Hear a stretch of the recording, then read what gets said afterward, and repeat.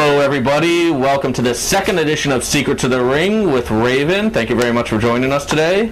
And the first edition, of course, focused on working as a babyface. It did? Yes, it did. Oh, damn, I don't remember. Today, we will talk about working as a heel. Oh, is this the second one? Yep, this is number two. This is not going to be about working as a heel. Today is going to be about star power. The heel one will have to wait because the star power thing's on my mind. I brought some visual aids here. All right. Star power. Very important to have star power. Mil Mascaras. We'll probably fool most of your time. Look at his outfit. Mil Mascaras actually stands for the man of 1,000 masks, is it? Something like that. 1,000,000 masks, 100 masks, a lot of masks. Give me a shot of that, camera dude. All right, that's enough of that. All right, Ric Flair, the robes, all the cool stuff. Look in the back. Some pictures of the Heartbreak Kid, Ultimate Warrior. Cool outfits. All right. Jushin Thunder Liger. These just happen to be the dolls handy. That's why I got a Mexican, a Japanese, and an American. All right. Anyway, the whole point is this: it doesn't matter how good you are in the ring, unless you're someone of a skill level of like a Benoit or somebody. Ultimately, without star power, the odds of you making it anywhere are so slim to none. It's practically astronomical. And I mean, I think the whole idea of anybody getting in this business is they want to get to the top of the heap.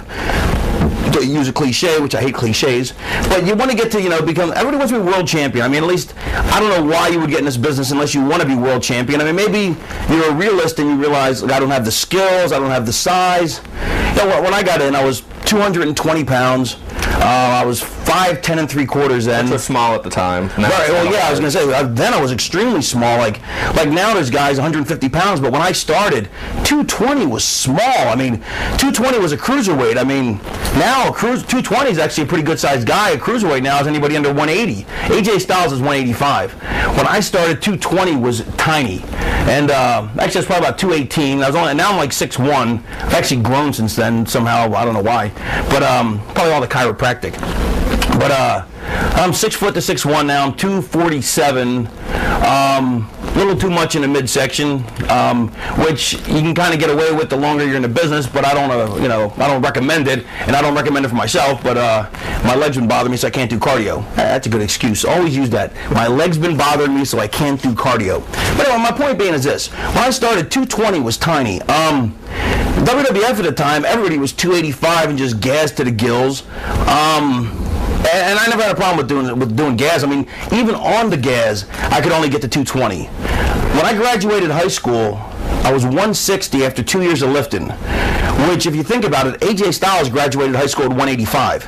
So AJ Styles was, the size he is now, was 25 pounds bigger than me when I started. So it took a lot of training just to get to, at that time, a really passable size. And 220, I mean, I was a cruiserweight. I mean, WWE wouldn't even think of hiring me. WCW put me in the cruiserweight division with Brian Pillman, who was probably the only guy, my size or less. So, I mean, so being a realist, you have to be a realist. But, I mean, everybody wants to be world champion. But, I mean, you have to be a realist thinking, well, I might have a shot, I might not. The whole point, though, is without star power, it really doesn't matter. What's that noise? Whatever. Doesn't bother me. Anyway, without star power, that's some guy with the weed whacker outside. Anyway, without star power, your odds of making it decrease astronomically. Because, all right, think about this. I talk to all these cruiserweights all the time, all these small guys, and I have nothing against smaller wrestlers. In fact, I like a lot of them. I think a lot of them got a lot of potential, like Daniels and AJ Styles. I think AJ's phenomenal. I mean, I think he lives up to his name. Oh, and just so to put this in perspective, Shawn Michaels was 6'1", probably 220. Everybody thinks he's a lot smaller than he is, but he isn't. And that was back in the day so he was stuck in a tag team. He was in the AWA when I broke in, and then went to New York. He was stuck in a tag team because he was too small. And finally, when the big steroid scandal hit in '92, and Brett was given the belt, then Shawn was given an opportunity. But so prior to '92, '93, '94, '95, actually I wasn't 92, '93, '94, '95. You got to be a certain size. So, which is all part of the star power package. You have to look the part. You have to fit the part. I mean, all right. I talked to all the cruiserweights, and they're all like, and all they do is work on their moves. And I'm like, you can do all the moves in the world. It doesn't mean you're going to get over. I mean, the people, it's like watching a movie where all there is a bunch of car crashes, wrecks, blah, blah, blah, blah, blah. It's entertaining, but when it's over, you can't really remember much about it because there was no plot, there was no story, there was nothing to hook your interest. The best stories are always when you have good storytelling and good characters. And without star power, you have no characters. I mean, when you watch TV, if a character isn't interesting, are you going to keep watching the show? No. I mean, maybe if the storyline is that fantastic, but if the characters they don't jump off the screen if they're not larger than life. I mean, there's a reason why Clint Eastwood, Arnold Schwarzenegger, Sylvester Stallone make piles and piles of money because people come to see their movies. They'll come see them in a bad movie, because they have star power. You want to see them. Russell Crowe, star power. Orlando Bloom, no star power. There's a great example. Russell Crowe in Gladiator was believable in the part. He carried himself like a star. He made you believe that he was Maximus the General. Orlando Bloom in Kingdom of Heaven, which I haven't seen, I haven't got around to yet. I just have a hard time believing him as a kick-ass leader because he looks too boyish. He doesn't look like a tough guy. He doesn't carry himself like a tough guy. He doesn't have that star power to make me believe that he could do what you need him to do. And the box office receipts pretty much show that my review is accurate. I still want to see it and go for myself, but my point I'm trying to make here is you have to be a star to get people interested. You have to carry yourself. I mean, Roddy Piper was such a star. He carried himself in such a way and had such a distinctive promo and personality. Hulk Hogan, Junkyard Dog. There was a reason why Vince in '84, when he took over the business, was able to take over because he pretty much went to every territory and picked the biggest star out of each, or anybody with the most star power, and used them to be his launching pad. But without star power, I mean, how do you do it? And that's the reason why WCW for years was in second place because they didn't have the star power to match Vince. And then when Bischoff started buying the top stars, hey, he turned it around instantly. Then bad storytelling and the fact that he didn't elevate people when he needed to turned the business around, but that's an entirely different matter. Bischoff should still be credited with literally single-handedly almost turning the business around because the business was so far on its ass that it makes now look like one of the most prosperous periods ever. I mean, right now Raw's doing like a 3-4 maybe, something like that. 3-5. 3-5. Yeah. I remember when I was back in the WWF the first time as Johnny Polo. And that was 91, Gabe, 92? Something like that. Something like that. And I had the 5th highest rated Raw of all time.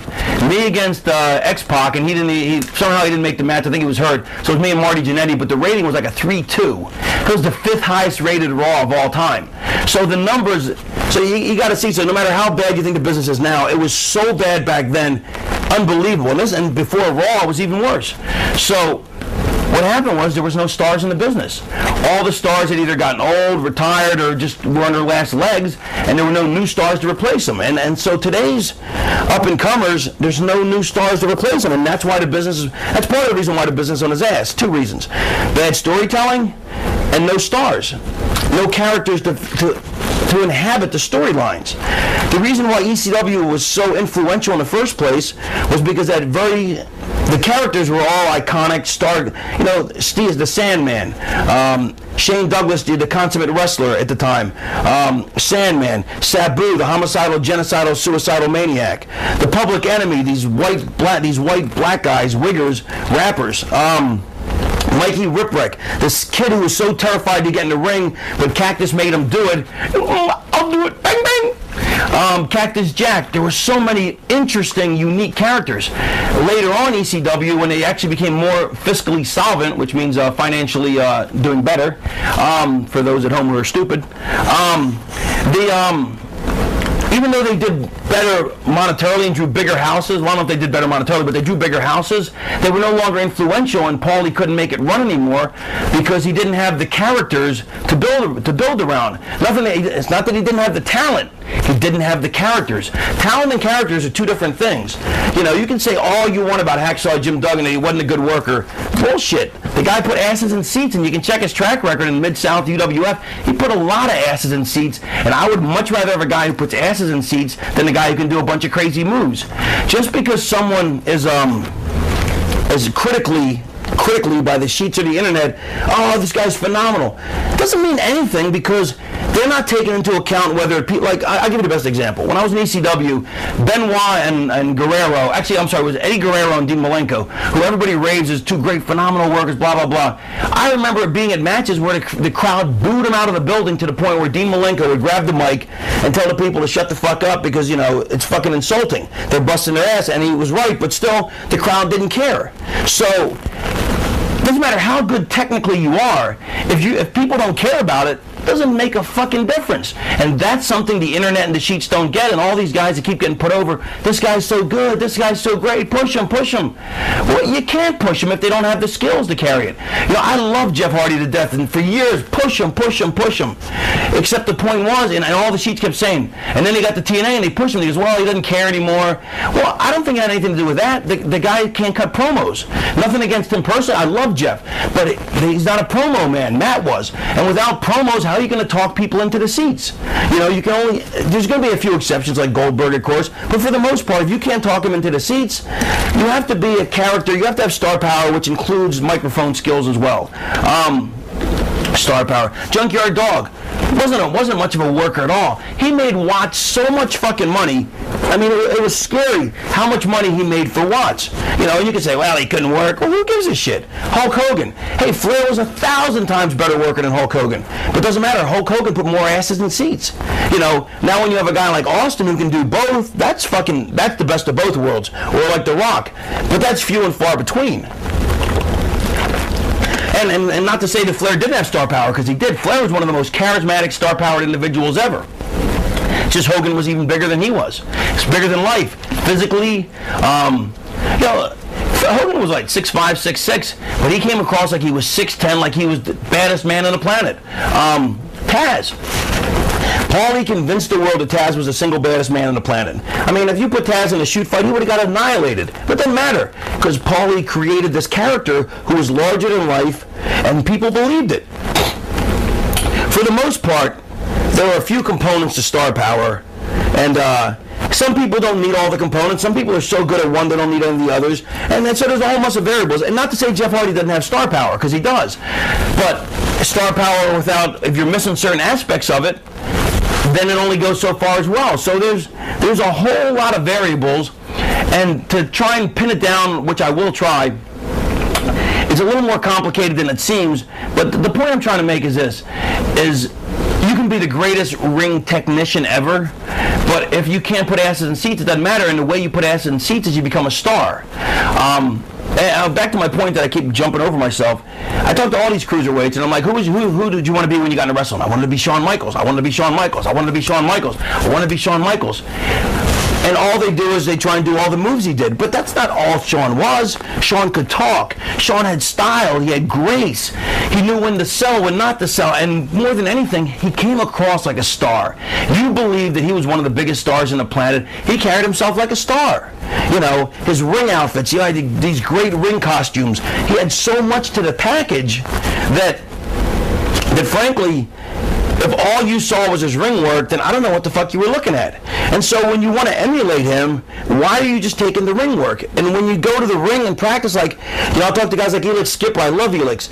And for the longest time, all he would do is work on new moves, work on new moves. I'm like, Elix, what's your character? I don't know. What would he say in a promo? I don't know. I go, well, Elix, he goes, well, it's prime time. I go, what does that mean? I don't know. I go, that's my whole point. I go, and Elix is a very good, I love Elix, a very good guy. But what I tried to explain to him, and now he's starting to get, is that you can learn all the moves, but if you don't know the rest of the package, the moves are inconsequential. So I said, instead of working on the moves anymore, why don't you spend all the time that you lay in bed at night thinking of moves, and all the time during the day when you're driving around going, oh, this would be a cool move, spend it working on your character. You know, and that's what most of these cruiserweights don't do, because they're like, they just want to be a worker. But a worker in the old days was just a good hand. He was a guy underneath that put over the stars. I don't know about you, but I don't want to be the guy who puts over the stars. I want to be the star, you know. So, I mean, it's a simple equation. Be a star or be the guy that makes the star. I don't know. I think being a star pays a lot more, and it's a lot more prestigious, and it's a lot more fun.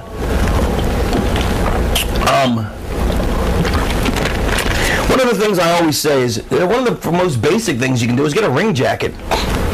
which actually, if you talk to any old ECW, it actually gets a laugh because I'm so strident about it that it actually became like a goofy locker room backstage catchphrase to mock me, but in good, but to mock me in fun because they understand it's an accurate point. But I was so argumentative about the point that it became preposterous. But if you just come to the ring in a pair of tights, I mean, how blasé and bland is that? You know, there are the exceptions to the rule. Like, I'll give you, for an example, Taz. But when Paulie made him, he didn't need it, but that also fit his character. Because his character was like a Mike Tyson type, bare bones minimalist. Same with Austin. He also had the towel over his head. He had the towel over his head, which actually added a whole, which was a very interesting thing that he added to it. Austin, he just had the vest, but he didn't need much either, because once again, there are always exceptions to the rules. But the Warrior, as fucking rotten as he was in the ring, he drew money. He put asses in seats, and he made a shitload of money. I mean, enough money that he never had to work again. You know, he was a chiropractor. I don't think he's ever cracked the back since. You know, he was starving to death in Texas as a Dingo Warrior. Went to New York and made millions. I mean, and that was back when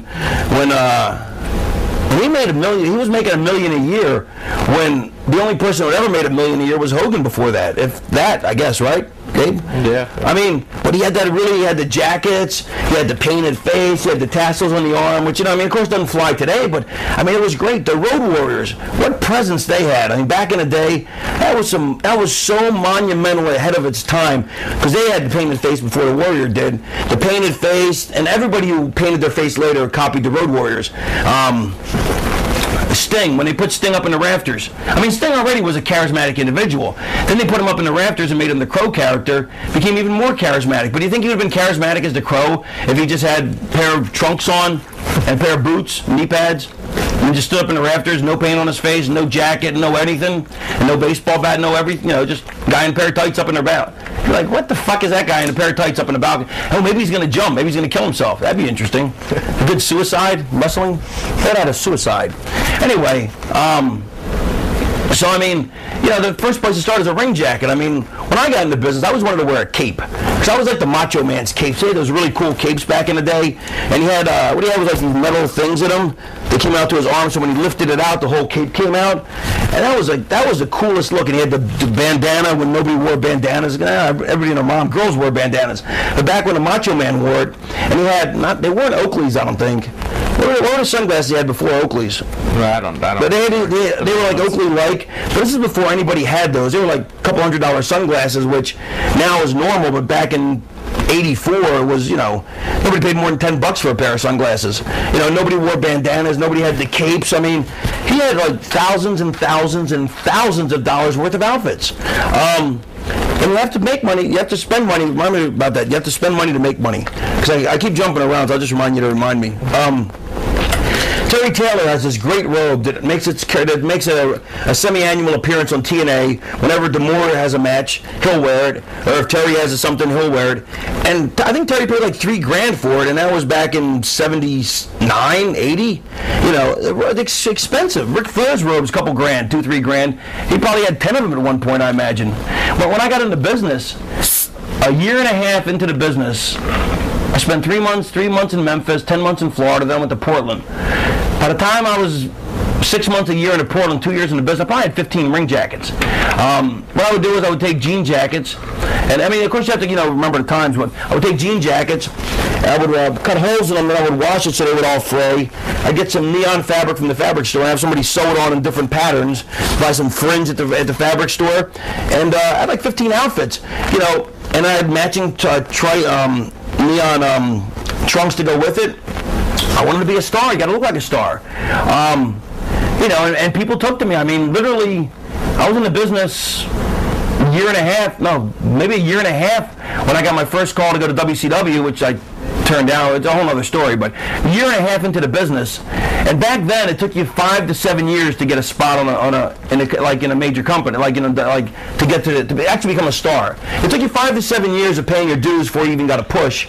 This is a year and a half, and WCW was calling me up to make a 6-figure income, guaranteed, when back then there were no guaranteed deals, and or they were just starting in some small capacity, and 6 figures prior to that. I mean, 5 years before, the Fabulous Ones were making, and they were the hottest act in the business, and they were probably making they might have made $100,000 a year, and probably 60 of it were in gimmicks. I mean, so to be called up for that kind of money that soon, I mean, if I would, and I mean, granted, at that point I was considered a good worker, but if I was just a good worker, they wouldn't have called me. It was because of my mic skills and my flamboyance and my character and the whole package, because I carried myself like a star, you know. Jerry Jarrett said something to me, to paraphrase him, basically,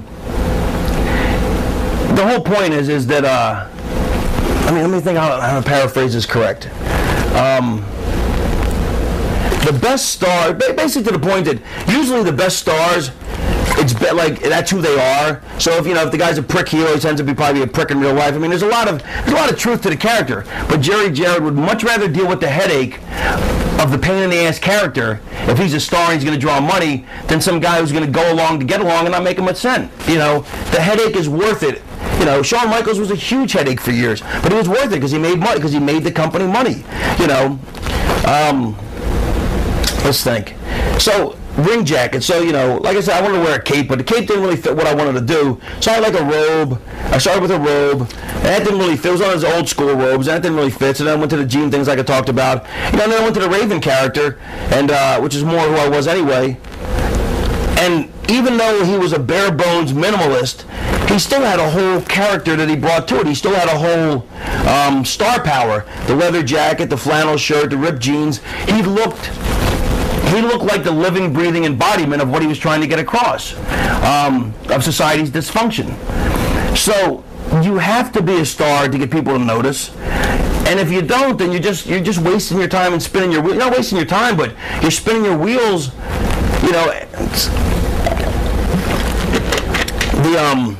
It's kind of like today, all these young guys are like, man, when's my turn? When am I going to get a push? I'm like, they go, that's how you guys, like, they think in the old days we just got a push. Like, okay, it's your turn, you get a push. Gabe, your turn, you get a push. Forget your name again? Rich, I always forget your name. Rich, it's your turn, you get a push. Raven, you get a push now. No, it didn't work that way. What happened was, you got over. And if you got over, they patted you on the ass and said, okay, try and run with it. What everybody now wants is they want you to grab you by the wrist and pull you. Okay, come on, it's your turn, your turn. No, you didn't get turns. You got yourself over. And how did you get yourself over? By being a star. And if you couldn't be a star, you weren't getting over, and you were going to stay underneath. And there were tons of good workers back then that never got a chance because they just didn't have any star power. Who's going to pay to see it? So this business has so much more to it. It's funny because the way people are trained today, they're trained by guys who were never in the business. They're trained by guys who were never trained by stars themselves, or by people who were good workers, or people who were anywhere. So you have these guys who don't know anything teaching more people who don't know anything. So now you have the blind leading the stupid. It's like Ray Charles teaching Stevie Wonder how to read. I mean, it's preposterous. So one of the biggest things is, you can learn all the moves, but I'm getting repetitive, but I'm just trying to emphasize, I can't emphasize enough how important it is to be a star. If Ric Flair didn't have the robes, and Ric Flair didn't have the mic skills, and Ric Flair didn't have the bleached blonde hair, and Ric Flair didn't have the strut and the woo and all that, just be another guy. If Shawn Michaels didn't have the ring jackets and the promo skills and the arrogance that was so overpowering that made you tune in to watch him, the work definitely helped, but if he was just a good worker, Marty Jannetty is what he would have become. No offense to Marty, because me and Marty are really good friends, but Marty never made the kind of money or had the star power that Shawn did. Marty was just as good a worker, but he didn't have the star power. So Shawn went to the skyrocketed, and Marty hung around here. It's a difference, Maybe something about the gear too to add is, like, with Raven, like, without you even saying a word, everyone knew what the Raven character was, and like Ric Flair with the suit, you knew who Ric Flair was before you even said a word. Exactly. It's how you present yourself. You can see what the character's already trying to get across, what he is trying to embody. Like, I loved when characters would come out, if they had a promo earlier in the show, they would come out in street clothes, and then later on for their match, they'd come out in their ring gear. And I try and tell guys this, and they're like, I don't feel like changing clothes. I'll just come out in my thing. And you're like, look, they're seeing you twice in a show. They should see you in two different things. Or like, I remember talking to Low Key one time, and he used to wear a ring jacket, and he stopped wearing it. I'm like, why aren't you wearing your ring jacket? He's like, well, I want to show off my body. I'm like, you don't think they're going to see it for the 15 minutes you're in the ring? So you don't think they're going to see it when you unveil it? So I don't know. So I mean, so everybody has their own opinion. But I remember Brian Clark, who was Wrath. So they came with that cool gimmick for Wrath, Mortis, and Vandenballs as the curator. What was he the curator of? Human Oddities. Yeah. What was it called? James Vandenberg, the curator of Human Oddities. Wasn't it Callis? It was Callis who had that gimmick. Wasn't it? I don't know. That was Callis, but I mean Vandenberg had something we count Wrath and Mortis. Remember? Oh yeah. It was the curator. It was the curator of something. Yeah. Anyway, so they came out, and Canyon would come out there. Get the camera. So Canyon would make this big presentation like this. He'd stand out, and then Vandenberg would pull the cape off and pull the accessories off, and it was pretty cool. And Wrath hated that, which I don't know why. He just hated it. He wanted to be a wrestler, and which boring. He just wanted to be a boring wrestler, which I don't get, and I don't know why, but that's what he wanted to be. So he would come walk out, and he had that cool mask over his face and the cape, and as he'd walk to the ring, he would just pull the mask off, pull the cape off, and just drop it. I'm like, that's it? I mean, how dull is that? I mean, the reason they gave him these outfits is to make a presentation, and there's no presentation. You know, I remember back in the day at house shows, I would get 6 minutes just taking my robe off because I was a heel and the people hated me. So I would go to take my robe off, and the people would start to boo, and I'd put it back on, and then I'd go to take it off again, and then they'd boo some more, and I'd put it back on, and I'd go yell at this guy or that, and I would get 6. I mean, you could get an hour and a half if you want, but you burn the people out. But I would get a lot of time and a lot of entertainment out of the people just by the simple task of just going to unrobe and not unrobe. I mean, Rick Rude would do it, you know, and he get tons of mileage out of it.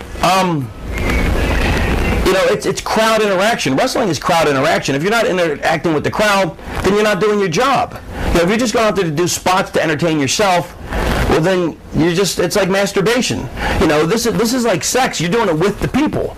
When you're just going out there just doing a bunch of spots just to get your spots, you're not listening to the crowd, you're not reacting to them reacting to you, then you're just masturbating. You know, if you watch acting, good acting, you know the guy doesn't just say his lines. He listens to what the other guy. If you talk to any major acting coach, they'll say acting's about reacting.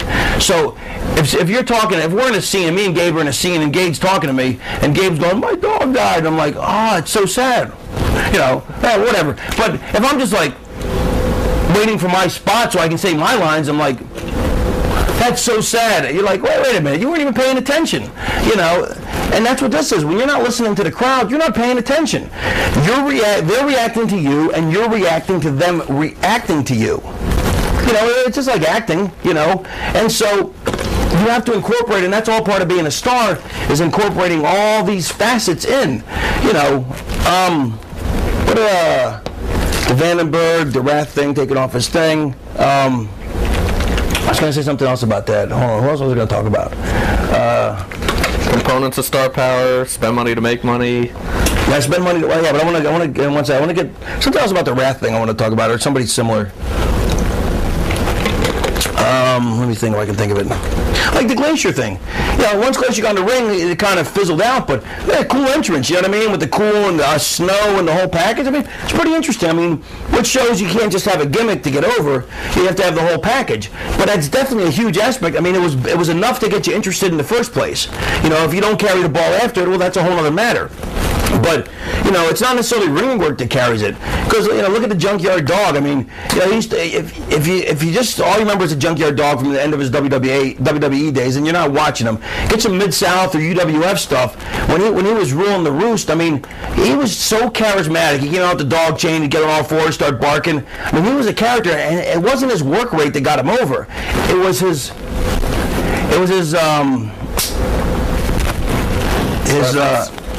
presence, but his relationship with the fans. That's why Dusty was so over, because he was one of them, the Sandman. You have to have a relationship with the fans. If you know, like I said, it's just like, you know, doing high spots to do high spots. There is no relationship with the fans. The fans want to be inter-emotionally tied to you. They want to feel a part of the show. So, you know, there's no other sport. I mean, you go to golf, you know, the guy misses the putt on the 18th hole. He doesn't go, yes, I won. And the crowd goes, boo! It doesn't happen that way. You know, in baseball, if the crowd, football, if the quarterback's getting ready to make a play and the crowd's making too much noise, he settles them down. He doesn't want the crowd to make noise. We want you to make noise. We want, we want the audience participation. I remember working one time and there was this green kid, I won't say his name, and I think it was, I don't know where it was, but I was like, don't you listen to the crowd? He goes, no, I try not to. I was like, are you fucking kidding me? You know, I'll be in the corner during tag matches with some underneath, some not underneath, I guess underneath is a word, but with some independent guys, waiting for the hot tag, and the crowd will go, and they'll start getting the, and it's a double down, let's say, and let's say the crowd is loud as crap by 4. But the guy's waiting for a 9 count, so he doesn't come make the tag. The crowd dies out, and then he tags while they're flat, because he's not listening to the crowd. By the same token, the crowd is making no noise at 5, and he crawls over and tags me. I'm like, why are you tagging me? There's no noise. Wait for the crowd. Let the people. We'll get the people. You have to have patience in them. You have to believe you'll get them. But without the crowd, it's just, you might as well do it in an empty arena. Which, contrary to popular belief, this legendary match between Lawler and Funk in an empty arena didn't do shit for business. Didn't draw a dime. You can ask Lawler and Funk, they'll both tell you, didn't draw a fucking dime. It's a legendary match now because of its uniqueness. It was interesting. It was cool to watch as a fan from its historical perspective, but at the time it didn't draw a fucking dime because there's no crowd. There's no crowd. And that's the hardest thing to teach is star power and listening to the crowd. What are you saying? What was some of the other stuff? Spend money to make money. And spend money to make money. All these guys are like, I'm not spending a dime. They don't pay me enough. Well, if you worked at fucking on Wall Street, you have to buy a bunch of business suits. If you worked as a fucking carpenter, you have to buy a bunch of tools. If you worked at well, you get the point. This is your job. You are your own investment. So you're investing in yourself. I knew if I spent money on my stuff, my outfits, my look, my costume, my whole character, I knew I'd make it back because I'm investing in me. And if I didn't think I was going to make it back, I'm in the wrong line of work. You have to invest in your product. If you buy a business, Gabe has Ring of Honor. If he didn't invest in Ring of Honor, how would he make any money? If he just goes, all right, I'm going to have a company, but I don't really feel like investing in a ring. So you guys, and I don't want to buy any chairs or stuff or any cameras to film it. So you guys show up, somebody bring a camera to film it for me, and then I'll sell it and make a lot of money. And if there's a ring there, great. If there isn't there, it doesn't make any sense. So you are your own product. So if you're not investing in yourself, well then, hey, you ain't spending any money. The company doesn't pay me that. Well, boo fucking who? Then then you're not going to go anywhere. Why should they invest in you if you're not willing to invest? Like, if you're not willing to invest in yourself, why should they invest in you? If the company's going, look, this guy, we'd like to push this guy, but the guy won't, the guy doesn't even want to spend the effort himself, what the fuck? It's preposterous. You have to spend money. This is fun. You have to spend. I need some more. Can I get some more water too? Somebody. Yeah. You have to spend money. You have to spend money. Look, let's get a shot of Gabe. Gabe's got the Booker disease. He's getting a little belly. You have to spend money to make money, but and you shouldn't look at it as, crap, I got to spend a bunch of money. The whole thing is you're trying to invest in yourself. And you don't have to spend to be expensive. Back to the outfits I was talking about before, the jean stuff I bought. I'd go to TJ Maxx or Marshall's, buy a jean jacket for $35, $40. I'd buy a bunch of fabric, maybe $30 a jacket worth of fabric, so $65 a ring jacket. I had like 15 or 20 of them. I was making $500 a week plus pictures on the average. So I was probably making about $700, $800 a week, something like that, working in Portland, which is really good money back then, when because all the other territories were dying out except for Memphis and Puerto Rico, and Memphis wasn't paying anywhere near that, and because Don Owens was paying $50 a night, and then in Portland on the house show TV, we would make. The top guys are making like $250, $300, so working 6 nights a week, 50 times 6 is $300, $250, $550, and then whatever I sold selling gimmicks. Thanks, Gabe. But still, I mean, you gotta spend your money. I know it costs a lot to make a living, but I guess maybe you have to subsidize and get a stripper to take care of you. That's what the boys did in the old days. They would subsidize. That's what I'm gonna call it from now on. Well, you can eBay everything now, anyways. Yeah, you can eBay everything. So you buy a bunch of ring jackets, and once you're done with them, you fucking eBay them and sell them, and you make all your money back. So quit fucking crying. Quit being fucking little bunch of baby cunts. You have to spend money to make money. It's a business. It is a fucking business. I don't know what part they don't get about that. Do you think you got to go on the gas to really have star power? Not anymore, no. But you did. I mean, you did back in the day because you couldn't get around not having size. Back then, you had to be at least. I mean, like I said, I was 220. I was one of the smallest guys. Pillman was probably was 205, but he was shredded, so he's a little smaller.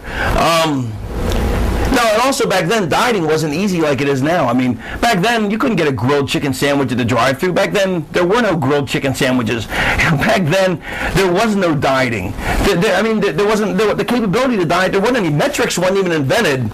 Protein shakes and Metrics wasn't even invented. Well, I mean, they had the old school protein shakes, but the meal replacement, Metrics came around when I was in New York, or WCW. So it was like 93 probably. Before that, you couldn't just get a meal replacement shake to just drink it. They didn't have that, And the protein shakes were just big, clumpy, old school, It didn't mix up, didn't have any flavor. I mean, the difference between dieting then and dieting now is so astronomical that now you can diet.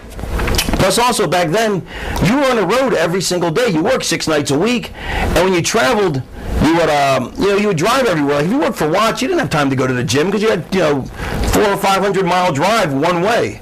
A lot of territories you did have time to train. But my point being is, you didn't have time to train. Doing an hour of cardio, that's a whole other matter.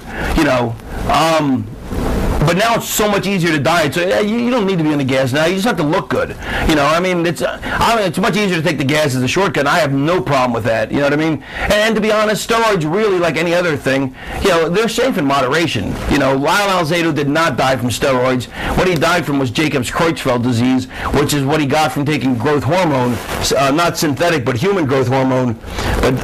Not synthetic human growth hormone, but actual human growth hormone from a cadaver. And the person who had it must say the person he got it from, because what they would do is they would harvest cadavers and they would get growth hormone from them. And unfortunately, if somebody had a disease like Jacobs-Creutzfeldt, you would get that; it would be passed on. But you can't get that from synthetic growth hormone. But the brain tumor, or whatever the hell, brain cancer, you can't get that from steroids. It's just not a side effect. And actually, the main reason people have strokes from steroids is because their blood becomes too thick. It's called high hematocrit, and it becomes too thick. And if you get if you go to a doctor, get your blood work, they'll see you have high hematocrit, and you just go to the oncology center, and they'll phlebotomize you. They'll give you the phlebotomy where they just drain a liter of blood, which actually you could try doing by gigging yourself, but a liter is a lot of blood, because I've actually had to do it before. And a liter of blood, I was like, well, I'll just gig myself, and I've gaffed myself pretty deep, but I mean, a liter of blood, that's a fucking assload of fucking blood.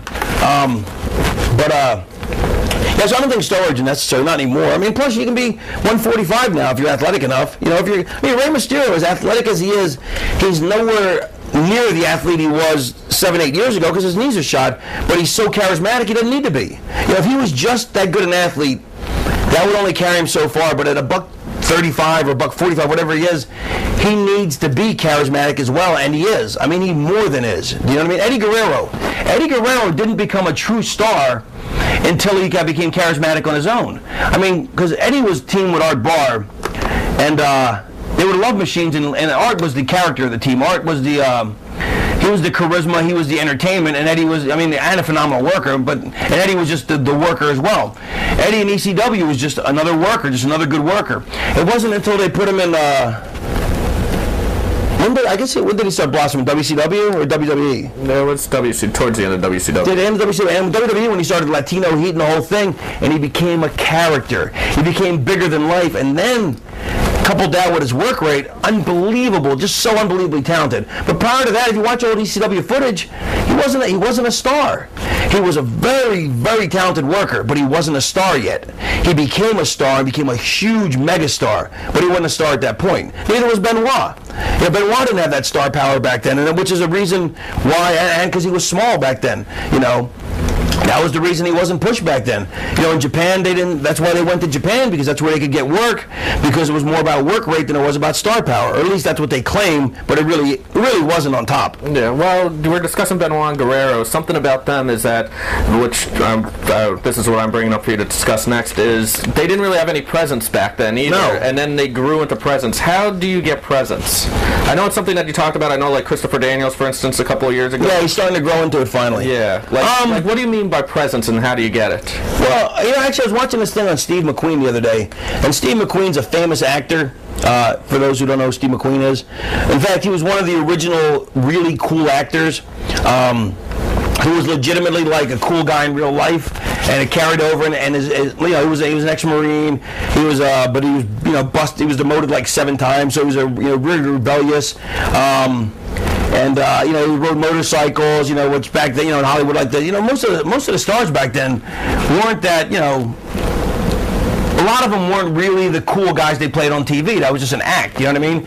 But he legitimately was a legitimate, genuinely cool individual. And so I'm watching this documentary last week, and it's actually called The Essence of Cool, the Steve McQueen story or something like that. The Essence of Cool. And he carried it over. But what I was reading about it, one of the things that grabbed me the most is that he knew how to steal a scene. Like, they're talking about a scene in The Magnificent Seven, which was this hugely successful movie at the time, critically and commercially successful, about 7 Western guys, which I never actually seen it. I got it on my TiVo. And about 7 cowboys back in the day that go to do some kind of mission or some kind of crap like that.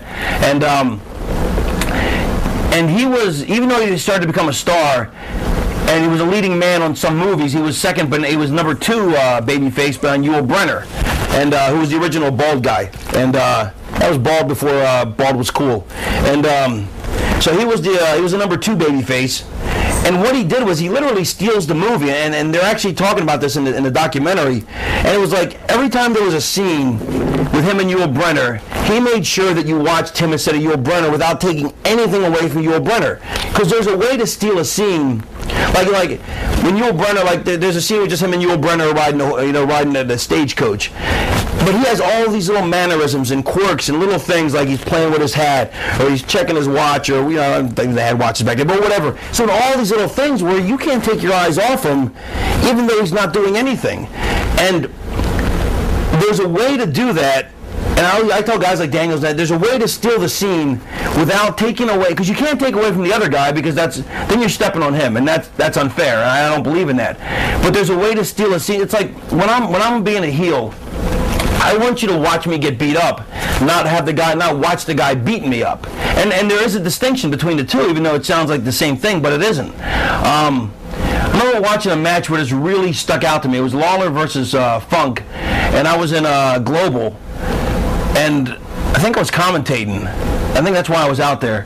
And so Lawler was a babyface. And Lawler is one of the greatest workers of all time. I mean, Lawler will steal any scene he's in. If you put him in anything, you can't take your eyes off him. And I watched Funk come down. And Funk spent 20 minutes just getting into the ring. By the time he screwed with the fans and fucked around and took his fucking whatever that thing is, the serape off, and his whip, and his branding, or not his whip, his branding iron, and his hat, and fucked with people, and fucked with the commentators, and fucked with Lawler, and tried to get in the ring, and this and that, and he did all this production. And I'm thinking, fuck, Lawler's got to stomp his ass. I mean, Lawler literally was just standing there like this. He had nothing to do. And Funk wasn't fucking him, because Funk's job as a heel was to get over and get the people pissed, and that's what he was doing. There was nothing Lawler could do, and there was nothing wrong with him doing it, because he wasn't fucking Lawler, but you couldn't take your eyes off Funk. And you couldn't take your eyes off him, and I just thought, whatever Lawler's doing, I glanced in the ring, and Lawler was doing nothing, because he couldn't do anything. There's nothing for him to do. And that's how you steal the scene, and that's an art form that comes with learning how to work, not how to have technical matches, but how to work, and how to interact with fans, and how to position yourself. And part of being a star. I mean, if you just go out there, you just walk to the ring, and they go, Joe Blow, and you raise your arm and you put it down, well, it's kind of it's not very exciting. If you come out there and you do a little kung fu motion, that's a little more interesting, and you build on that. I mean, and you build up tics and quirks and little idiosyncrasies, like Lisa Kudrow as Phoebe. She had all these little quirks and idiosyncrasies that made her interesting as a character to watch. And now she's doing another show, and it's a little weird because she's doing some of the same stuff as a different character. So, some of it works, some of it doesn't, because a lot of it's just identifiable with Phoebe. And Steve McQueen was like that. He stole every scene he was in, and so and he actually it got to the point, I guess, where he didn't even want a lot of dialogue in his movies. Didn't need it, because he knew he could steal the scene without even having any dialogue. I mean, without having much dialogue. Clint Eastwood, he never said much, but what he said, and he carried himself, and he said it in such a way that he didn't need a whole lot of dialogue. He conveyed what he was trying to convey with such a charismatic tone and such star power that you're mesmerized where you can't take your eyes off him whether he's talking or not. So it makes De Niro such a great actor. When you're watching De Niro, if you're watching two people in a scene, De Niro, you can see him truly listening to what the person's saying and taking it in and reacting to it in such a way that you can't take your eyes off him even though somebody else is talking to him, Well, is it more like a facial expression kind of thing? Or? It's hard to. That's one of it. It's facial expression. It's body language. It's the way you stand, the way you carry yourself, the way you react to it.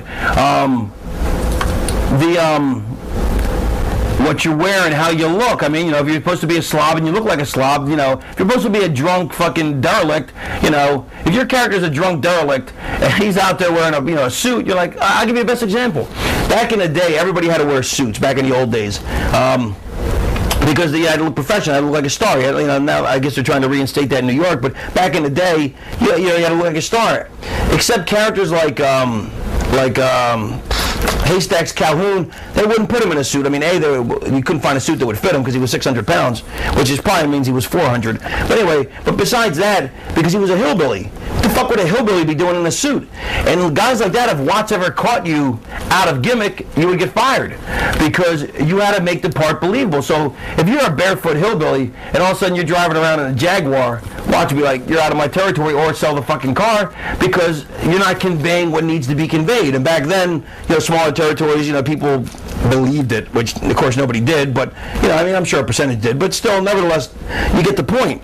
So you have to look the part, you have to be the part. That's why Raven was so easy for me, because I just took it from my childhood. It wasn't like I had and that's why wrestlers aren't the greatest actors, and that's why we all play characters that are very close to ourselves, because it's much easier than trying to actually act. Because if we were actors, we'd probably if we were better actors, we'd probably go into acting. Although I don't think anybody could be as bad an actor as Anakin Skywalker. Hayden Christensen, he was more wooden than George Washington's teeth.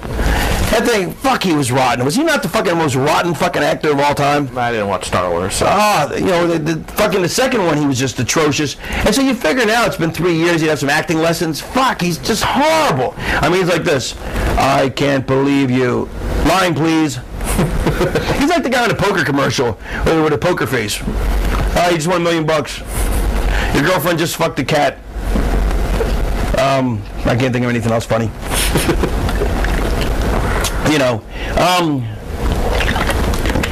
Look at Richard Lewis. Remember Richard Lewis, the comedian? Yeah. What a neurotic schlemiel he was. But his character, the way he carried himself, his mannerisms, he'd be like, and he'd run his fingers through his hair, and he'd be like, he'd be walking around the stage stressing about everything. If he was just reading his material about how, how his life's a mess, and was just like, my life's a mess. It's not as interesting. Everyone on Seinfeld's a good example of that, too. Yeah, exactly. So, Kramer, you believed that Kramer was a complete idiot. I mean, he was a ridiculous goofus, a hipster doofus, as Elaine called him. Seinfeld, he was very meticulous. His house was perfectly neat. His clothes were always perfectly neat. And if it wasn't that way, it wouldn't make any sense. And so you have to carry yourself.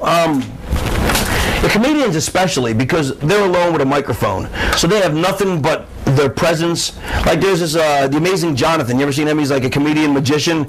He's out of his fucking mind, but his hair's sticking out everywhere. Or like Bobcat Goldthwait, his hair sticks out everywhere. Because but you have to convey the part. If you're not looking or acting or behaving, and then you have to do it in an over the top, larger than life way. It's much easier to be so far over the top they pull you back, as opposed to being here and they have to push you forward. And I guess a lot of it has to do with being self-conscious. Sharon's one of my closest friends in the business, and I thought he did his best stuff when he was wearing a skirt, because he put on the skirt like his Marilyn Manson thing with the what's that called? The bustier. Yeah, the bustier kind of thing or whatever, and he had different colored eyeballs and the whole 9 yards, and I guess at some point in his head, he's like, how can I be self-conscious? I'm wearing a goddamn dress. You know what I mean? And he stopped being self-conscious. And then when he went back to being just Saren, he was more self-conscious, behind the microphone and stuff. And then they gave him a mop, and now he's like, well, how can I be self-conscious? I'm fucking talking to a mop, And so, if you're self-conscious and you're like, man, everybody's looking at me, well, you're in the wrong business. I mean, you want everyone to be looking at you. You want them to be staring at you. And if you're like, oh, fuck, that's why you have to commit. You have to commit to stuff. So make a note of that. I'll get back to that. You have to commit to it. But you can't be self-conscious. You can't feel inhibited. Like, to me, like, I come alive. You put me in front. I put me in front of a camera. I open up twice as much. Oh, we have a visitor. Oh, we have just a finger. Is that my food? Get my food, you bastard. Rich the cameraman leaving. Which, what are we going to do without him, being that the cameras are on tripods? Oh, good gosh, what will we do? But you have to commit to the character. You have to be. You can't be self-conscious. You can't feel inhibited, because if you feel uncomfortable with all eyes on you, you can only go so far. I mean, look at McMahon's swagger to the ring. He's not self-conscious. He wants you to watch him. The Rock wants you to watch him. I want you to watch me. You know what I mean? That's why I'm in this business. I want the attention. The reason most people go into acting or any celebrity field is because they are insecure and they want attention. And then if you can't handle the attention once you get it, then you're in the wrong business. I mean, to be famous, there has to be something missing in, generally there's something missing in your own life that you need the adulation of perfect strangers, but if you can't handle the adulation, then you're in the wrong business. So you got to be you can't be self-conscious at all. You have to commit to the character. If your character is a moron, and I remember one time where I got so mad at Stevie Richards. I love Stevie. And I got so mad. Back then, we and him didn't get along at all. We got along when we fought like cats and dogs. And I got so mad at him because he was supposed to do a joke about Big Dick Dudley, where he goes, "I love Big Dick." Now listen, what do you mean the rabbit died? Oh, we're back. Look at my phone, Gabe. All right, what are we talking about? Big Dick Dudley, Stevie Richards. Oh, right. So Stevie, Stevie's character was supposed to be a bit of a nitwit, and so he's supposed to be like talking about how he loves Big Dick Dudley, but he's like, I love Big Dick. Except that he didn't want to be embarrassed by it because he was feeling really self-conscious, so he didn't want to say I love Big Dick, but he knew he had to, so he wanted to say it in such a way where everybody knew that he was in on the joke, which of course if he's in on the joke, that kind of ruins the joke. So he's like, I love Big Dick. Actually, wait, hold on, let me think. How did he say it? However he said it, he goes, I love Big Dick. And almost like wink, wink, nudge, nudge, I know I'm in on the joke, and I'm like, you fucking jackass. You can't do it like that. You have to do it like oh, I love Big Dick. Where you have no idea you're saying that you love Big Dick. That's why it's funny. If you know you're saying it, it's not funny anymore. And because he was so self-conscious, because he's already wearing, the fights I had with him trying to get him into the Daisy Dukes was ridiculous. Because Raven came out with these long jean shorts, ripped up. So the Stevie character was the idea was his character was a big mark for mine. So he wanted to emulate me, and so I had the ripped up T-shirts, with the rock and roll bands, and but Stevie in his own nitwit style, not him personally, but his character, not Michael Manna, but Stevie Richards, the character. Well, he thought, well, Raven's wearing jean shorts, I'll wear jean shorts, but I want to look cool. In his mind, he's cool, so he wears Daisy Dukes, which look really gay on a guy. And then instead of wearing like a black concert shirt, like a long hanging, messy, fucked up one, he'd wear a half shirt and he'd cut it nice and high to show off his abs. And he'd wear like Warren, or some other gay band. You know what I mean? And so the whole point was his character didn't get the Raven character. He was a mark for it, and then he didn't quite get it on the same level that Raven got. He was trying to emulate it, but in his own nitwit fashion, he ended up looking like a jackass, which is what makes it entertaining. And I had to fight with him tooth and nail because he didn't want to look like a jackass. Nobody wants to look like a jackass. And I'm like, look, when I was Scotty the Body, when I went to Portland, first thing Piper made me do was he hired me, gave me 3 weeks to get over, which is how it should be done. If you can't get over in 3 weeks, then you don't really belong there. You didn't get hired and get a contract for a year or 6 months, or 90. That's another thing they don't get. Make me talk about that. Everybody thinks, now they everybody gets contracts and hired for a length of time. I want to talk about that. So Piper goes, listen, and so he goes, I'm going to make you the first heel commentator we've had in Portland because I was a heel commentator in Florida with Gordon Solie, and because when we come on the air, I want you to pick your nose. You know, so I'm like, we kind of like, I'm like, you know, he goes, and then they'll call you Snotty the Body. It'll give you an instant recognition with the fans. You know, Scotty the Body, because I was calling myself Scotty the Body, so I'm picking my nose, they'll call me Snotty the Body, and it'll instantly get the fans to interact with me on a level that takes a lot longer normally to get there. You know, unless you find some way to get there faster. You know, I'm thinking, I don't want to do that, but you know, I'm not gonna say no, because back then you couldn't say no. Now people say, I'm not doing it. Well, we'll change it. Well, back then there was no changing it. If I would have said no, I never would have got the job. So I'm like, and on some level, I completely trusted Piper. I knew he knew what he was doing, but I didn't want to look stupid. You know what I mean? I was willing to look stupid in certain aspects, but I didn't want to look that fucking stupid. And then, but I did it anyway because I had to. And once I did it, that completely turned a switch in my head, and I got the business. You know what I mean? And so I would come on the air, and I'm like, oh, we're back. And then you know, of course, for a rib, Piper goes, oh, we lost the footage, so the next week I had to pick my nose again. And by then I realized, you know what, this isn't bad at all.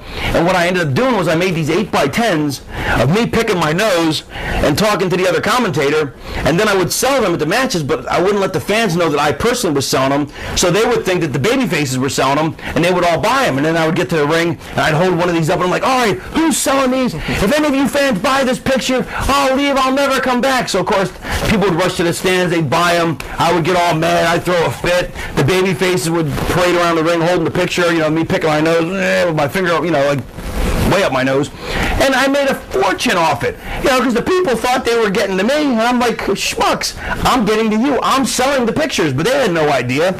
So, you can't be self-conscious. I mean, you know, it's like, there's been a lot of shit-ass, crappy gimmicks. Like Johnny Polo. I didn't want to be Johnny Polo.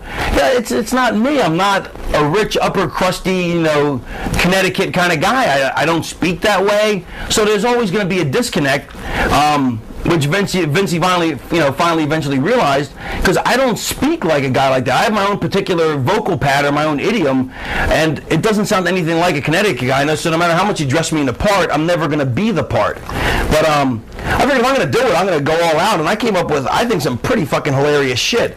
You know, because I figured Johnny Polo's a man of leisure. They wanted me to have a polo mount. I'm like, well, I could get really old quick, so then I started bringing different stuff. I remember one time I came out with scuba gear, and I came out with the big flippity flopper. You know, so of course I'm making an extra production trying to walk with them, you know, in a snorkel. And one time I came out with a lawn chair with a Hawaiian drink in it, but of course I had a giant drink this big, and I taped the umbrellas to it because I had to put some umbrellas in the drink. And I didn't know this at the time, but Nova told me that was that he was the jobber that fought Adam Bomb, and I dumped the Hawaiian drink on him. I'm pretty sure it was Nova.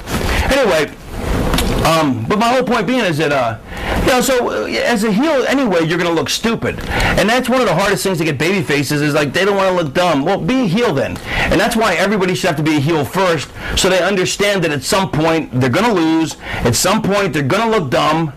And then it's much easier to be a babyface because otherwise, that's why babyfaces, generally, if you in real life, you'll find that the babyfaces are not nearly the nice people heels are, because heels are more content with themselves and willing to make an ass of themselves, and babyfaces are usually more prima donnas. And you'll find that in the business, at least that's the way it's been for years.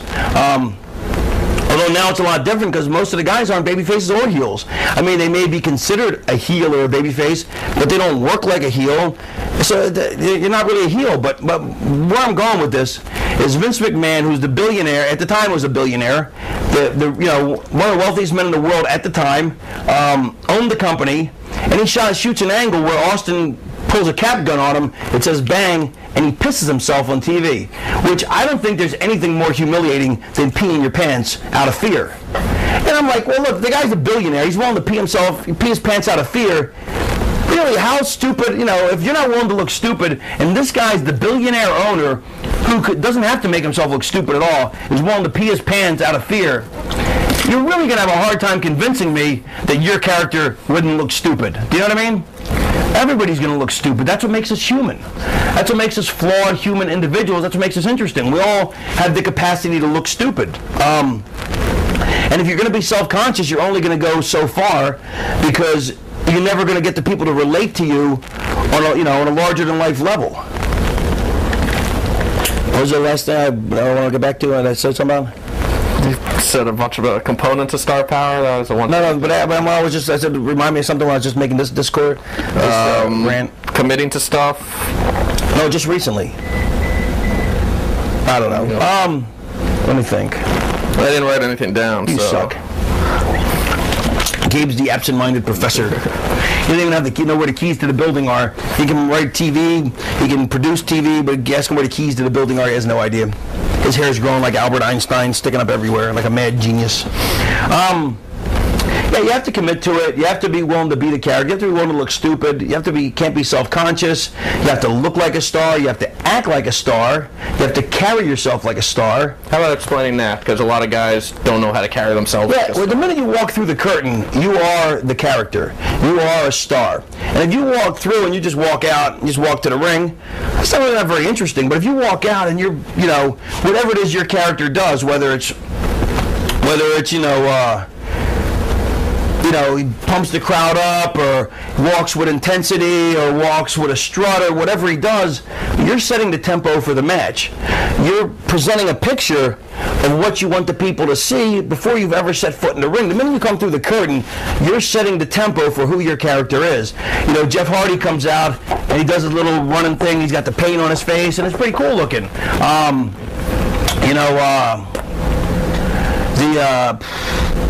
Who else? I'm trying to think.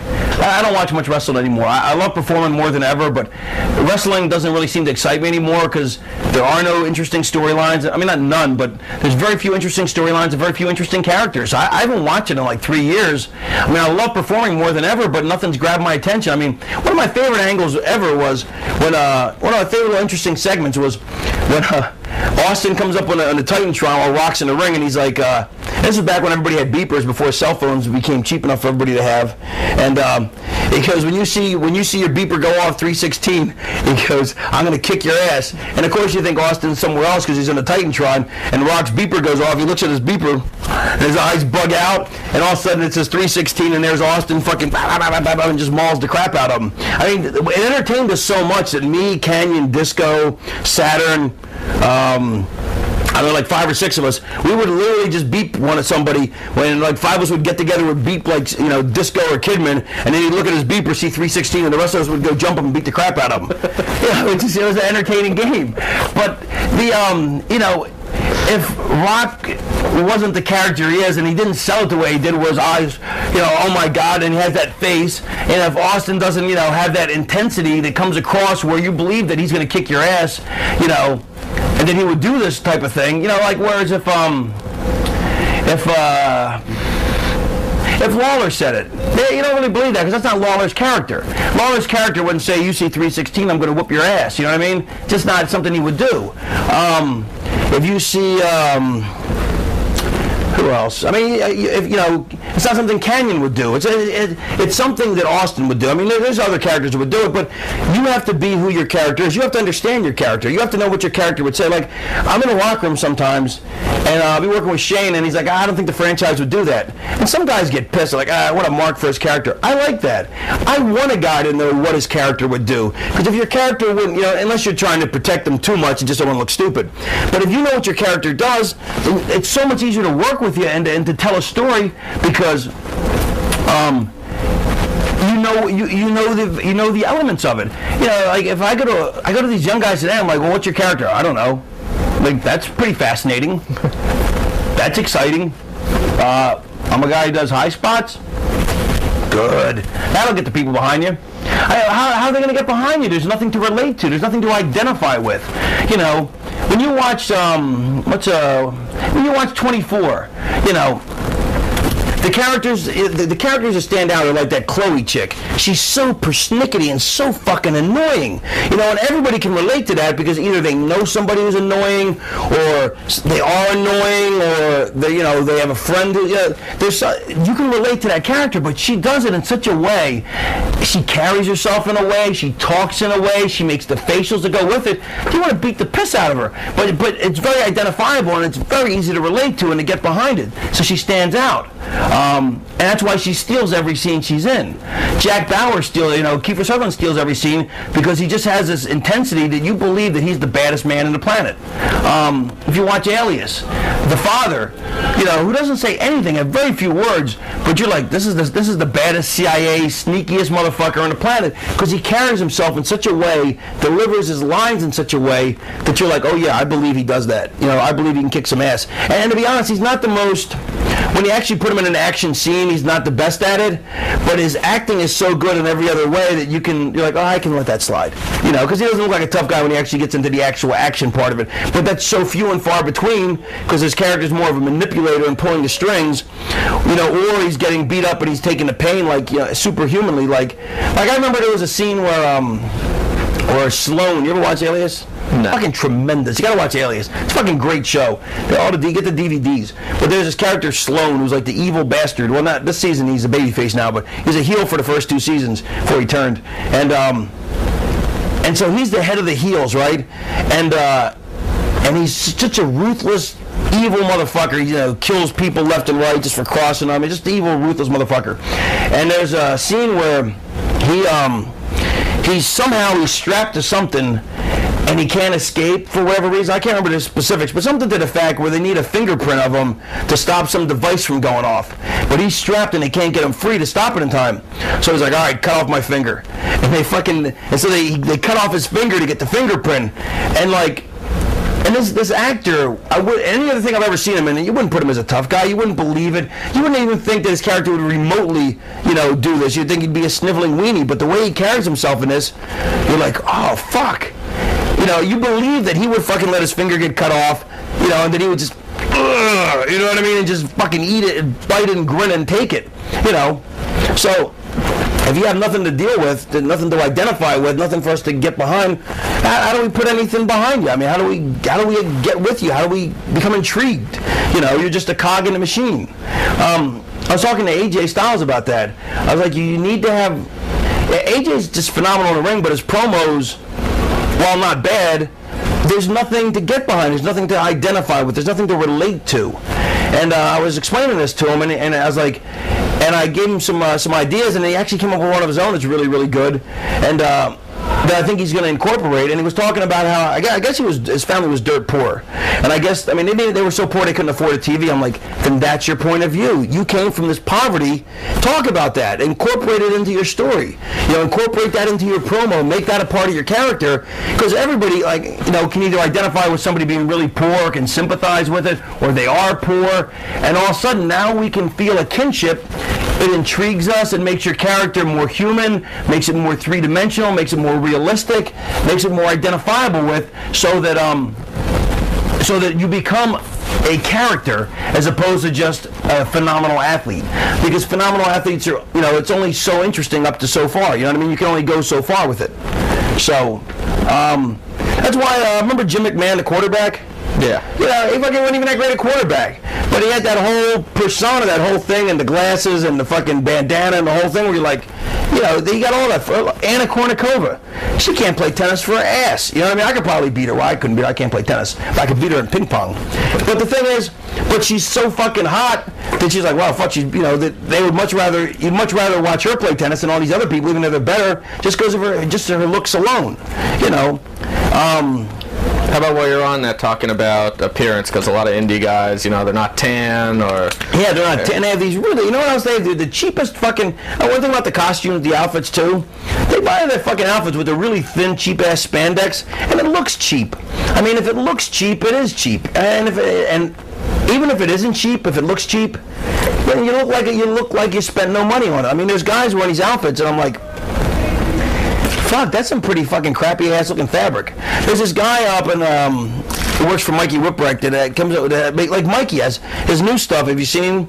No. Really good stuff, like really high quality looking stuff. Much more high quality than fucking most. And I'm gonna bring him around and try and get him some more work and to give the boys some better stuff. But just a lot. If you just got really cheap stuff, it just looks cheap. You want to spend some money to make. We talked about that before, but if you're gonna buy fabric, buy the thicker fabric, buy stuff that looks more quality. Unless your character's supposed to be poor. Like Raven was supposed. He's supposed to look like a derelict. That's why he had the ripped up jean shorts and the ripped up T-shirts. That's why I made sure I didn't wear any brand new concert shirts because Raven wouldn't wear that. What's your question now? Like just overall how your appearance should be in order to have star power, how important appearance is. Tanning. Some people look better white. Like Brian Knobbs should never have a tan. Knobbs should look like a whale. That's what the nasty boys should look nasty. They're fucking scumbags. They should look like it. You know what I mean? They were over like motherfuckers, but they should look the part. That's why Haystacks Calhoun, was always told he had to wear the hillbilly outfit everywhere to look the part. But you should have a decent body because nobody wants to see a guy with an unpresentable build, especially these little skinny guys with no muscle tone. I mean, how am I supposed to believe as a fan? Remember, we're suspending disbelief. So we have to believe that you're going to kick somebody's ass. I don't care if you're the baddest shooter in the world. If you don't look the part or carry yourself to the part, I can't believe it as a fan. Now, it doesn't matter that Hoist Gracie at 150 could beat some guy 320. That doesn't mean that we think that every other 150-pounder could beat a 320. No, you have to look like you belong in a ring. You should be tan, at least have some kind, you shouldn't be white as a ghost. You should have a stylish hairdo. That sounds rather gay. But I remember, unless like Shawn Michaels was able to get away with wearing a mullet like 5 years after it went out of style, and Eddie Guerrero gets away with wearing a mullet. But for the most part, if you don't wear something that looks cool, if your character's supposed to be cool, right? And he has a hairstyle that's not in style, or is when he comes to do interviews, if he's in street clothes and they're not very cool. Well, how am I supposed to take you as a cool character if you look like a dork? Like I remember, I'm not even going to name who it is, but there's one guy on TNA who's supposed to be a very cool character, and I like the guy a lot. But his clothing that he wears to the shows was in style 5 years ago, and is so out of style now, and yet he still wears it. And if he wore it, and occasionally, I don't think he ever wears it on interviews, but if he did, it'd be like, you would kill your own gimmick. You know what I mean? If Raven were to do an interview in street clothes, and he were to wear a white blazer, with a green tie, like, what the fuck? Why the fuck is Raven wearing, it just wouldn't make any sense. It's complete disconnect. It doesn't make any sense for the character. So you have to look the part and you have to be the part. And the minute you walk through the curtain to the minute you're back through the curtain, you're the character. And another thing I hate what guys do is once they get up the ramp, they stop being a character. No, you're not out of character until you're behind the curtain and the curtain closes. The curtain has to close behind you. Otherwise, I've seen guys like, the fucking, I'll give you an example, like Triton. What's his name? The guy Hogan likes. Yeah, well, very nice guy, and he's green, and he knows it, and he's learning. Is it who here? You suck. And he's learning, and he knows it. But one of the mistakes he made, and this isn't really his fault because somebody should have told him. They had this big entrance for him. They did some kind of thing with him and Monty, and the lights went out. And when the lights came back on, they caught a shot of him in the ramp, and just walking back, and just wasn't looking like this. He was like this, just kind of walking back, like a normal guy. It's not really his fault. They never should have taken the shot, and if they were going to take a shot, they should have told him. And even if they didn't, like me, I don't get out of character until I know there's no camera on me. And he's not been in the business long enough to know it, but it's just really odd. It was a really strange, because it's an illusion. We're creating an illusion for the fans that we are who we claim to be out there. And if you're supposed to be this badass motherfucker, and then you come back through the curtain, but the camera's still on, you're like, man, I fucking my fingernail. I broke my fingernail.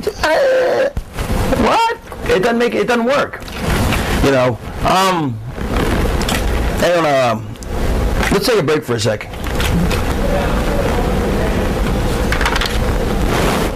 And we're back! Look at the character Jimmy Fallon does, the radio guy goes, and we're back! And he screams into the microphone on Saturday Night Live. You have to commit to the character. It's a ridiculous DJ who screams into the microphone every time they come back, and it's hilarious, but if you didn't commit to it, it just wouldn't have any resonance. Do you need water? My food here? No. And you stink. Bastard. And in many ways, ultimately, and I've avoided this the entire time, but because it's the hardest thing to talk about, but ultimately it's about charisma. And having charisma, the X factor, so hard to define. You know what I mean? You know it when you see it. How do you, and some people say if you don't have it, you can never have it. You can't create it. I think on some level, everybody has some kind of potential to be charismatic. You have to tap into that inner part of yourself that, and tapping into it's the hardest thing. For some people it's just easy, you know what I mean? I know it's kind of vague, but it's really hard to describe. I mean, you just know when you know Hogan has charisma. You just know it when you see it. That Ric Flair does. That Austin does. That Rock does. And I mean, a lot of times it's hard to define. So I guess what I'm trying to get across is that you want to do everything in your power to minimize whatever lack of charisma you have, and enhance whatever charisma you do have. So you want to try and bring out as much natural charisma as you have, and you want to do everything else around it so that not only does it magnify what charisma you have, but if you have less than, all these other things fill in the blanks. They fill in the holes. I will talk about promos because promos are so important, but I think that's a whole other lecture. That's for a whole other time. And to get into it now, we wouldn't even do it. It would just do it a complete disservice. But how about any subtle things you can do in a match to? Yeah, there's little. You want to have quirks. You want to have my character does a lot of pig snorting. Looking around. And thinking. And contemplating what his next move is. The character like the Spoiler. Yeah, old school character. He was very methodical. The Sandman didn't care. The Sandman would just take his time and have a cigarette and a beer. Everybody has their own quirks. And I can't give you quirks. Like some guys, like when they punch a guy, they'd sell their hand like they fucked up their knuckle. Really, if you really punch some guy in the head, a lot of times you really fuck up your knuckles. Which is actually why mixed martial arts is actually why why bare knuckle fighting is actually safer than boxing gloves. Because with a glove, you don't break your knuckles. You can punch a guy like 8,000 times, whereas you punch a guy enough times in the head, you're gonna break your knuckles. Nice. That's a whole other lecture for John McCain. But everybody has their own little stuff that they do, and if you don't, then you need to think of stuff to do. And what it fits your character. It's very hard to come up with. If this was easy, everybody would be doing it. It's very easy. That's why the WWF at some point was coming up with, okay, we'll have a hockey player, the Goon. We'll have a toilet guy, T.L. Hopper. We'll have, we'll have a dentist, Isaac Yankem. Because if everybody could, because what they didn't get, what they didn't understand was they were creating gimmicks. What gets over is personalities. Terry Funk's a personality. Ric Flair's a personality. Hulk Hogan's a personality. A larger-than-life personality. A star personality. You want to be a star character. So it's looks, it's charisma, it's appearance. Looks and appearance are pretty similar, I guess. It's how you carry yourself. It's how you walk to the ring. It's how you perform in the ring. I'll give you another great example. When I was Scotty Flamingo and Johnny Polo and not Johnny Polo, but Scotty Flamingo and Scotty the Body, I was considered a pretty good hand. I was considered a pretty good worker, and I was always the guy that had to put over the guy who was going to get the push to. I was always right. When I was in Portland and every place else, Portland I was on top, and but whenever they bring somebody new in, I'd have to get him over because the guy couldn't work. So they go, well, you can work. You work with him. When I got to WCW, Scotty Flamingo, well, you can work. Get him over. And then I watched guys like, I watched enough guys that were good workers, and I didn't want to fall in that category, and I figured I already have enough charisma. But at that point, back then, there were so many stars that the breaking out of the pack was a whole other matter. And I was also young, and I was like, well, I don't want to be a guy stuck in the pack because I'm a good worker, and I just have to put people over because I can make them look better. So I wanted to create something that was personal, which was Raven, but also something, I made the character more barbaric. I didn't make him, because I could have made Raven a good worker too. I could have made him a good technical worker, and change holds, and, because you could still be a disaffected slacker and a martyr for society's dysfunction and still be a great athlete, still a great wrestler. The character could have, let's say, excelled in high school wrestling, but didn't fit in. It doesn't necessarily not fit. But I made the character more barbaric because A, that's what the business thrives on is badasses. B, because that's the kind of character where you're like, you don't say, hey, listen, I need you to get so-and-so over, because it's not the kind of work that's going to elevate a guy. You know what I mean? I mean, not that it won't elevate a guy, but it's not the kind of guy. I got to say this in the proper terminology. It's not that Raven won't elevate you, but if you want a guy to get a technical match to get over the guy who's being groomed or something, that's not where you're going to look, because Raven's going to, use pots and pans. He's going to be much more barbaric, much more vicious. It's a different style. It's a style. And it's not that it's a style clash, or AJ's finisher.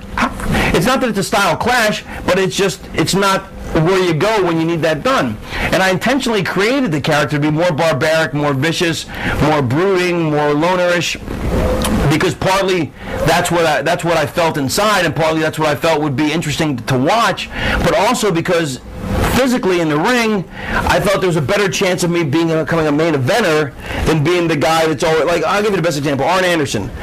Arn Anderson was every bit the worker Flair was, every bit the promo Flair was, but he didn't have that same charisma, that same over the top, although in many ways his was a much more subtle charisma, and which doesn't mean he couldn't have been world champion, because he had the potential skills to be world champion, but because he was always the guy used to get the next guy over to face Flair, that's where he was stuck. And in fact, me and Arn had a huge fight about it, and then eventually he admitted I was right, but we still don't get along, so it doesn't really make a difference anyway. He said it was the way I said it, which may have been entirely possible, because I'm not known for my tact.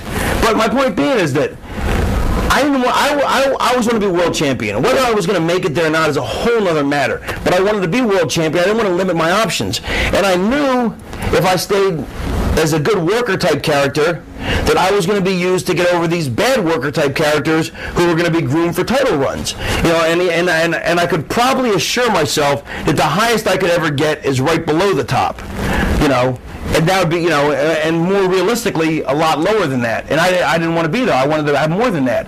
And I really respected the fuck out of Arn. I mean, we can't stand each other personally now, but that doesn't mean that I don't respect the fuck out of him as a worker. He's a hell of a worker and a phenomenal fucking promo man.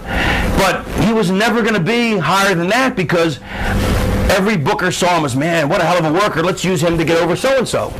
And so I made sure I created a more barbaric, more vicious character, so that I wasn't used in that position, that I was the guy that they were using a guy like him to get over. It worked for in ECW and WCW. I got X amount of far. In WWE, I went, and in TNA, I went back up here. So I would say my plan worked pretty fucking well. And it's also, right place, right time. I mean, personality clash. There's so many other factors that are involved in this. If I wouldn't have been so detrimental to my own career, which is a whole other matter. I mean, there's so many other issues at stake. But what I tried to do was, aside from my personality behind the scenes, I tried to make sure that I covered every fucking base I could, and the charisma, star power, work, and all those departments, so that if I was judged strictly by my skills and not by who and what I am behind the scenes, that I would have a shot of being world champion. Personal politics always come into play, and it probably wasn't even until a couple months ago that I was actually even willing to take any responsibility for the fact that I may not have achieved what I wanted due to my own, stupidity behind the scenes. But that's a whole other matter. But I didn't want to leave anything to chance inside the ring, and so I covered every fucking base. I made sure I could work. I made sure I could walk and talk, which is known as Shakespeare. I made sure I could be a heel. I made sure I could be a babyface, and I made sure that I was a star. I made sure that when people saw me, they saw a star. They saw star power. I made sure I tried to make sure I covered it in every conceivable way, so that I would have every opportunity of making it as far as I possibly could and making as much as I possibly could. And ultimately, it never became about money for me. It was more about the art, which is why I walked out on enough places, because I wasn't happy as an artist. Because I think deep down we're all sensitive artists. I mean, this is an art form, plain and simple. And I would like to say that I probably said it before anybody did. I was the first person to actually go on record as saying that this is an art. It's an art form. At least as far as I know I was. And I believe that. I mean, look at the ballet. I defy the ballet to not rehearse like we do, because we don't rehearse. I defy the ballet to go in the back and call a bunch of high spots, for the Nutcracker Suite. I'm going to do a pirouette, and you jump on my back, and we'll do this, and then you spin on your toes, and whatever. You couldn't. What we do is a fucking art form, And I think what happens is guys forget it's an art form, and they just think it's an athletic, it's just a semi-fake, or whatever, it's a realistic but yet predetermined outcome athletic contest. It's an art form, which means you have to be an artist, which means you're painting a canvas, which means, it's kind of like, I've used this analogy before. Okay, if you take a piece of art, right, and you take a pretty cool piece of art and you don't put a good frame on it, it's not going to stand out. You're like, well, that's cool. You put a frame on it, and all of a sudden, wow, that's something interesting. It adds to it. I mean, you need the frame. And, good, my food's here. Good, we're finishing up, aren't we? Anyway, so if you're just a good worker, a good technical worker, you're just throwing a bunch of paint on the canvas. You got nothing to hang it on. You have nothing to hang the canvas on. That's why you do everything else, the promos, the ring presence, the attire, the character. That becomes the frame that highlights the picture. And in many cases, the frame's much more valuable than the picture, especially in our business. I mean, at home, I got a Led Zeppelin poster. It's one of those giant, the 5-foot by 3-foot ones, with the old guy holding the lantern, and it has some of the lyrics down in the corner. It's black, and the lantern guy's like yellowish, greenish, or whatever. And probably a $15 poster. I bought like a $300-400 frame for it. Stuck it up there. It's a piece of art now. You know what I mean? I got a Superfly poster. Same giant size, probably $10-15.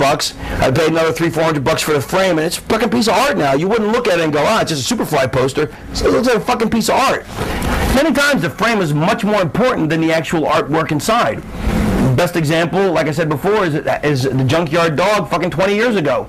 There wasn't a whole lot of work rate in there, but man, he drew fucking money because he was a larger-than-life superhero character. He was huge, big star.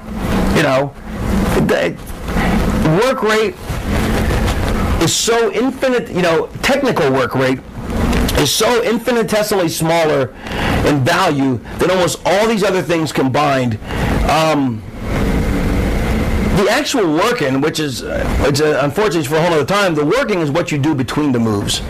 Anybody can do the moves. There's only so many moves out there, and everybody can do most of them, except for maybe the really acrobatic stuff. It's what you do between them. That's the work, I don't care what the sheets say. I don't care what the internet says. That technical work is one thing. Appealing to a crowd, appealing to a larger audience, you got to be a star. You got to be a character to really draw the larger audience in, because you're appealing to a mass of people. Who would you rather watch? Would you rather see Superman or just some guy, or just Clark Kent with a cape? No, you'd rather see Superman. Would you rather see, it's the difference between Michael Keaton's Batman and George Clooney's. George Clooney was a farcical Batman. He wasn't a star. He didn't look like Batman, didn't carry himself like Batman. He wasn't believable as Batman. Whereas Michael Keaton, even though nobody thought he would be, ended up being, or Val Kilmer was. But George Clooney, you couldn't buy him in that position, Can you mention moves? Can moves give you star power at all? Yeah, absolutely. Like a people's elbow or something? Yeah, moves can give you star power. They can be additional to it. That's all part of having your own move set.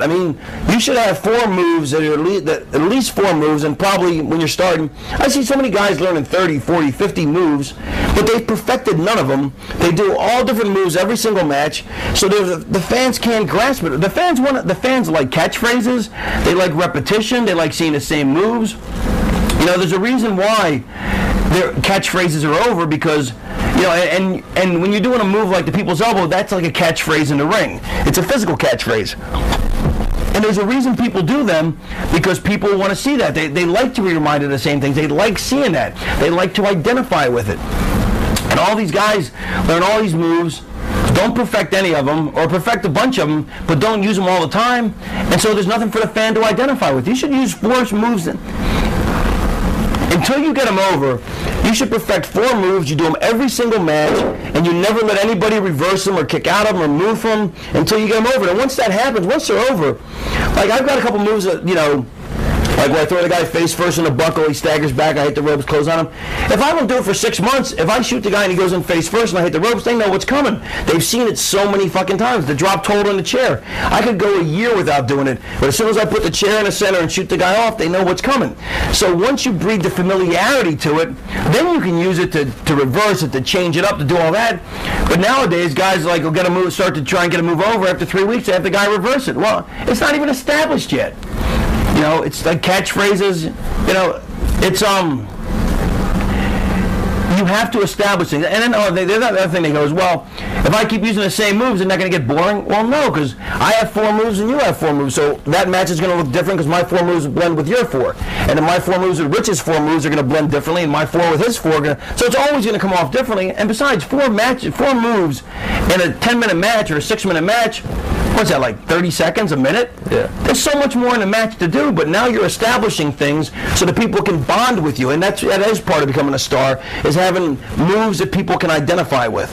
You know, and that is a very good point. That'll help you become a bigger star because now you have a move set that people like can respond to it and they can remember. And that's why catchphrases are so important, because people can, you know, it's like I know a catchphrase is over when I hear Disco saying it in the locker room. That's the first key, because, you know, if people are doing it at home, then you know the shit's over, you know? People want to identify with something. They want familiarity. I'm exhausted. All right, is there anything in conclusion? We'll see you next time on the next edition of Secrets of the Ring with Raven. Thank you very much.